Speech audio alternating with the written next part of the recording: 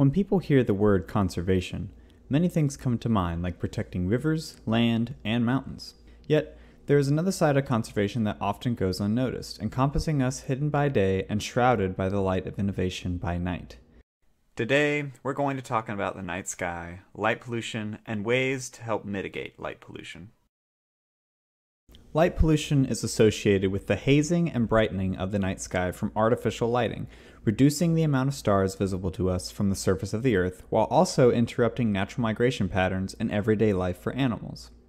With this, light pollution can be split into two different kinds of light pollution: astronomical and ecological light pollution. Astronomical light pollution is generally what comes to mind when light pollution is mentioned. This includes the hazing and brightening of the night sky from artificial light, or even celestial bodies brightening the night sky, such as the moon. Ecological light pollution, while it does bleed into astronomical light pollution, refers to the effects artificial light has on nearby ecosystems and organisms.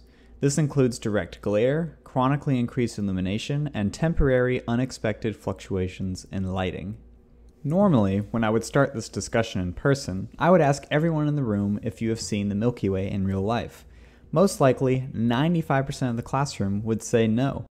This makes sense, however. Light pollution has been a growing problem across the entire planet since the introduction of the incandescent light bulb. As time has passed, light pollution has gotten much worse due to increasing population, the expansion of cities, poor lighting regulations, and for Asheville in particular, tourism. With this, the stars have been slowly disappearing from our view over time as urbanization spreads throughout our mountains. But how exactly does an increase in urban light cause them to leave our view? There are two things going on here. One with the human eye, and two with artificial lights. First, let's take a look at the eye. Walk into your bathroom and stand close to the mirror to where you can see your pupils well. This is the dark black circle at the center of your eye. While staring at your eyes, flip the light switch off for the bathroom. You'll notice that once the room gets darker, about a second later your pupils get larger. This is because your pupils are managing how much light comes in your eye. Your pupils do this for a variety of reasons. When it's dark outside, your pupils get very large in order to let in as much light as possible and pick up as much information as it can. This allows us to see things better at night when there is minimal light. When it's bright outside, your pupils get smaller to protect your eye from the harsh light. This is part of the reason why your eyes hurt so much when they get dilated at the eye doctor. Your pupils are wide open and are taking in too much light. So in short, the eye adjusts how much light it receives. Let's keep this in mind as we continue. The second thing going on is the artificial light humans produce. Generally, artificial light provides a huge benefit to us, lighting our streets, houses, and cities. However, the photons that are emitted from these lights don't only illuminate what we want to see, but everything else around it. Streetlights and city lights often shoot light off of cement and reflect it back up towards the sky. Some even just spew light all around. These photons make it up into the lower atmosphere, reflecting off of atmospheric particles and water molecules. Multiply this by hundreds of thousands of lights, and you very quickly create a haze of light encompassing the city. Now, combine this with the eye.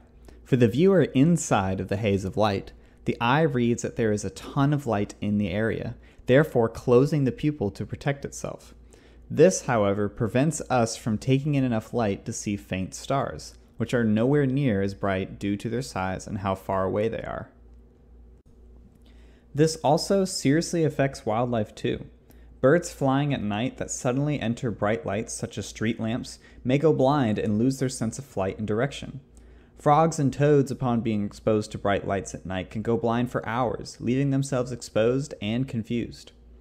Outside of western North Carolina, sea turtles, when hatching at night, use the light of the moon reflecting on the ocean waves in order to guide themselves to the ocean.